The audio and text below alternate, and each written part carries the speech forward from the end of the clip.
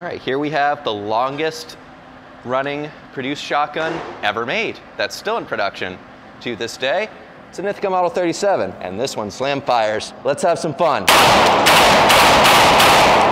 Woo-hoo-hoo-hoo.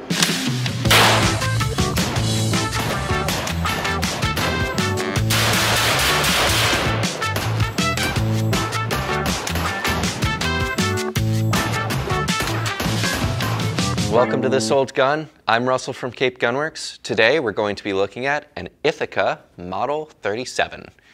This specific model is the 37 Featherlight, and they produced these guns in 1937 is when they started to come out, and it is still in production today. It is the longest running shotgun that is still produced to this day, and I believe that's a testament to how well designed it is. So around the early 30s, the biggest shotgun in the competition in the gun industry was the Winchester Model 12, and it's still, to this day, I consider a very excellent shotgun.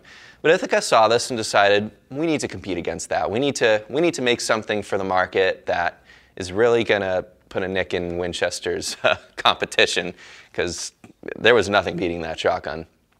So they noticed that a small patent by John Browning, a Remington Model 1917 design, was set to expire.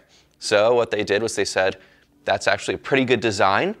So what we're going to do is we're going to take that and tweak it a little bit. So what they did is they kind of made it a little more cost effective. They did some things with the ejection system, I believe, and possibly the firing pin. And they made it a little bit cheaper than the 1917. So this shotgun is a lot of fun to shoot. It's my favorite shotgun next to the Winchester shotguns. And we're going to go out to the range now, and I'm going to show you just how this gun works and just how much fun it is.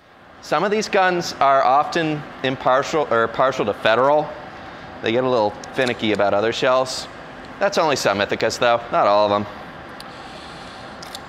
And especially the Featherlight and the Deerslayer guns will have this really beautiful inscribing, often of some ducks flying across a lake, which is rather common. I've seen a lot of Ithacas, most Ithacas, that aren't like police magnums or riot guns chambered, engraved with that on the receiver. So let's have a little more fun here.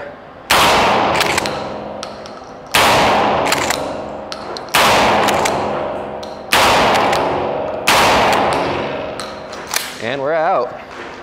That's all the ammo I have for this gun. Not much left of the target. It was pretty controllable buckshot. All my pellets right in the middle. And wad, wad, wad, wad, wad, wad, wad. So buckshot is pretty effective at the right distances, at the right loads, with the right loads, and a trusty weapon. It'll definitely get the job done. So this gun had a little bit of a tough start, mainly because the Depression was starting to come on, and it was possibly the worst time to introduce a sporting arm into the commercial market, because nobody could afford guns, let alone much of anything else. Brother, can you spare a dime?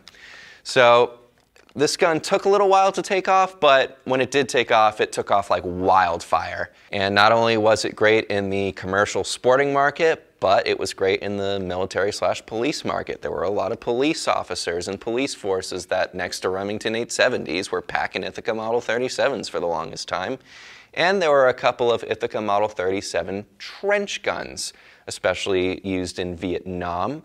And there's actually a reproduction made by Inland Manufacturing of the M37 trench gun that they still make to this day. So if you want to come down and check out this beautiful example of an Ithaca Model 37, come on down to Cape Gunworks and check it out. I'd love to show it to you. If you have a Model 37 you'd like to take a look at, because there were tons of variants of this gun, I'd love to check it out, tell you about it, possibly give you an appraisal on it.